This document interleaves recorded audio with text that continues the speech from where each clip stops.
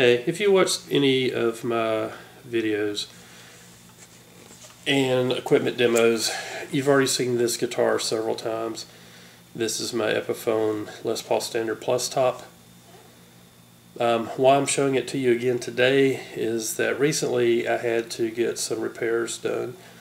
I don't know what happened, but a month ago or so, the net pickup, if you touched it or touched any of the screws, you just get like this huge buzz.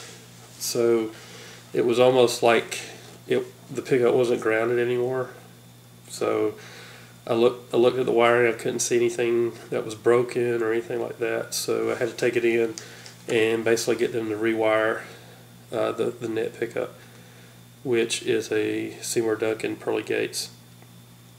But one of the things I did, since I had to get it rewired anyway, I got them to install coil splitter on the net pickup. So what I wanted to demo today is just the different sound that you get from the Pearly Gates on full humbucker and on coil split. So I'm playing through my Vox Night Train amp on a clean setting, and we'll start out with just the full humbucker.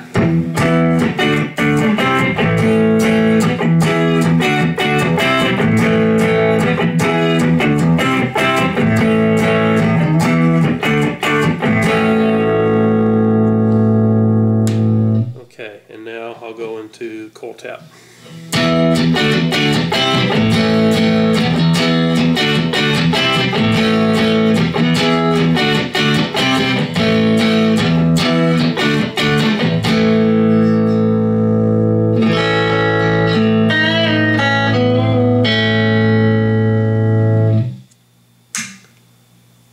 Okay, so there you go, just a quick demo of how the Pearly Gates sounds full humbucker versus tapped on the clean setting.